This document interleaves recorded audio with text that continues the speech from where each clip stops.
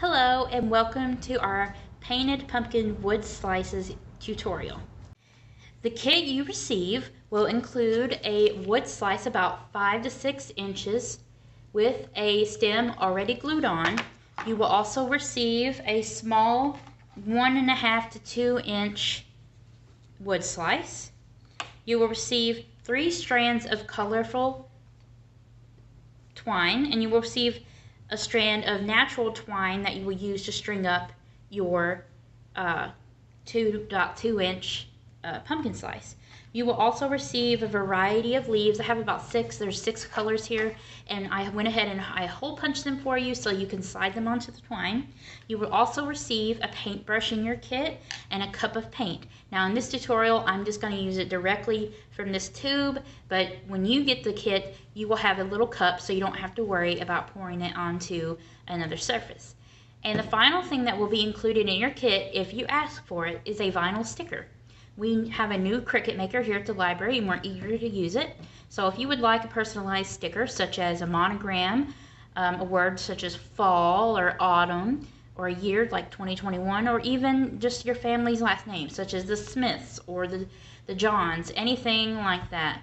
But if you want that when you sign up for this kit, please let us know. We have a whole separate section on our sign-up sheet that will ask you if you want one and what color you want it. Alright, so let's get on to our kit. Alright, I'm going to get started painting these, and you'll notice that I'm using a tray. It's because I make a horrible mess. So I'm just going to put my paint directly onto my wood slice, but you all will have your little cup that you can dip out of. And I'm just going to just start painting it. Now what I'm going to do first, I'm only going to paint the lighter part of my wood slice. That way we can still see this beautiful darker wood that is the bark. And it doesn't have to, if you get a little bit on that bark, it is absolutely okay. This does not have to be perfect whatsoever. And I gave you all quite a bit of paint, so hopefully it's enough to cover this and your small wood slice. And the good thing about this paint, if you wash your hands immediately after you get it on there, it will not stain. Usually it doesn't stain. It'll eventually come off your hands if you get it on there.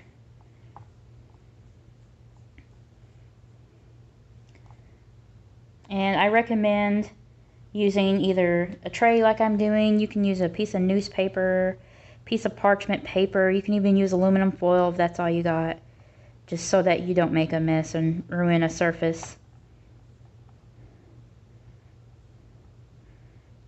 And it doesn't matter what type of strokes you make on this pumpkin, it's yours. You can make up and down strokes, or vertical or horizontal. You can do diagonal, or you can go in a circle, kind of like what I'm doing here. It's whatever you want. It's your pumpkin. You paint it how you want.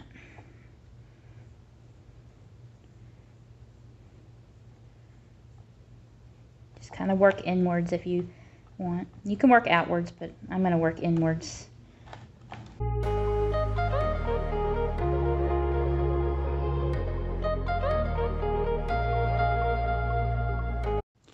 If you look closely, I kind of have too much paint. It's not, it's kind of gotten to a point where it's just sitting on top of what I've already painted. So I'm going to use that on my little one. And if you, like I said, you can let it dry like that, but I want it to not have like bumpiness to it. And these little holes that are in there, you can just paint right over that. Ta-da! I've got a lot of excess paint left on my wood slice, so what I'm going to do is take a paper towel and just kind of wipe it on here. Just kind of. I don't want it to dry bumpy. And that's a good way. You can do it on a paper towel, or you can do it on a piece of newspaper if you have newspaper next to you. Or if you have an old t-shirt, you don't care about getting dirty, you can do that too. You can be like those artistes in the movies with their jackets and overalls just covered in paint.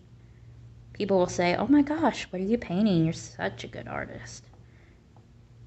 And then they can see what you created and be super jealous. And then they'll know that the library has really cool crafts, and then they can come. So, but alrighty. So what I'm gonna do, now that I've got this excess paint off, I'm gonna let this dry. And I will come back and I will show you how, at least one way, how to tie on the twine and put the leaves on as decoration. And I will also show you how to stick your vinyl sticker onto your pumpkin. All right, see you in a bit. Okay, now that my pumpkin is dry and it has my vinyl sticker on it, I'm going to show you how I'm going to strand on or put this twine onto my pumpkin. I'm just like making this up as I go. So you can do it however you want to, but I'm going to loop this around. I just did a double loop, and then I'm going to tie it. And I'm just going to double knot it to make sure that it stays tied. Okay, and then what I'm going to do is I'm going to put some of my leaves, like three on this strand. And you can do whatever colors, it just whatever your preference.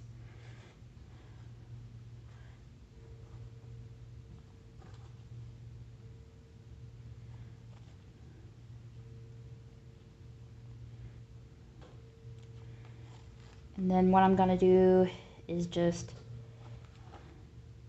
tie this in a knot. I'll just do that and then tie this one as well. And then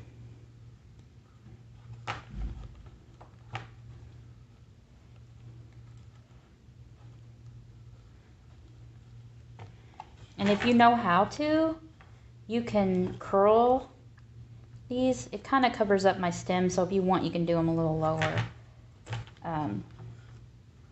But I don't know how to do curling. If you know how to curl something like curl twine, you're absolutely welcome to.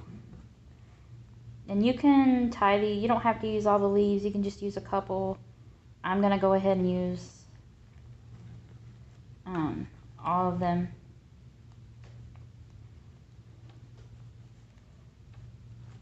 Try to get all of them through where I hole punched.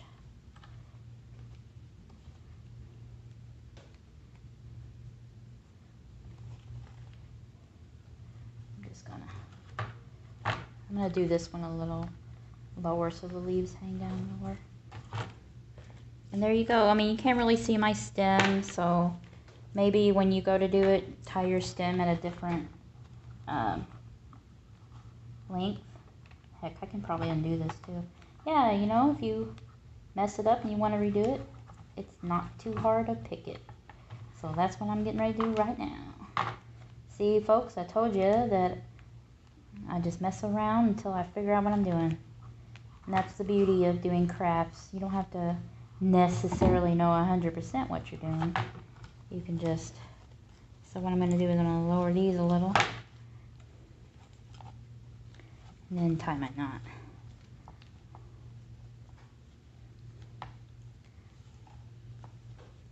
I'll do a double knot here so it'll stay. I'll double knot this side too. If any of y'all know how to curl your twine, you should totally post it so I can see. But there you go. And just hang it on the sides like this, or hang it like that, and it says iced coffee. Now for your little dude here, if you want to, you can get a marker and you can like write a letter or a word, because I didn't print off any vinyl for the little ones, but you are totally welcome to print something on it. I'm just going to show you how to tie this. So what I'm going to do is I'm going to tie a knot at the end of my string.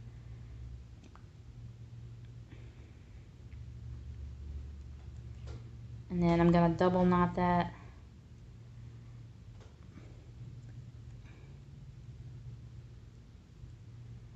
And then I'm going to feed this loop through the hole here if it's not too big. Okay, after you feed this through, you're going to take this part here, put it inside the loop so it's like this.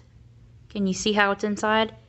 And once it's inside, you're going to pull on it until it comes down like this. Sorry, until it comes down like this. And then you can hang it.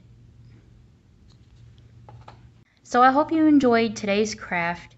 And if you are seeing this video and you're like, oh my gosh, I want to make that, just give us a call because we have decided to order more supplies. And if you would like to make this craft, you can. So just call us to sign up or go on our Facebook page for the link, or you can go on our website for the link. All right, until next time, happy crafting.